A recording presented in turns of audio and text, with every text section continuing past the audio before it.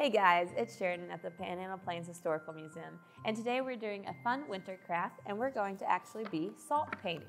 So what you need is our template that we will have below of a snowflake, and it should be printed on cardstock or something thicker because printer paper will rip right through.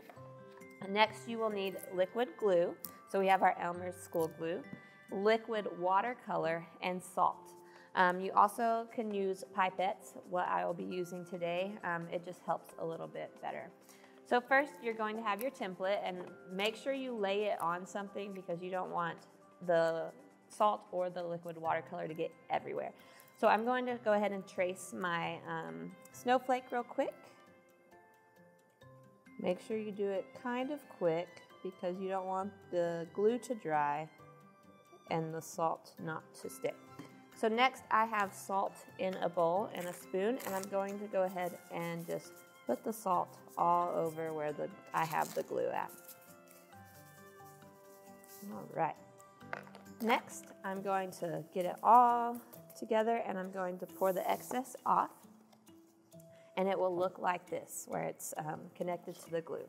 And you can immediately start putting your liquid watercolor.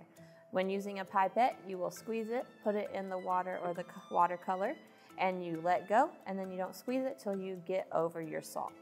So I'm going to go ahead and start doing it. And once you put it on the salt, it spreads really quickly.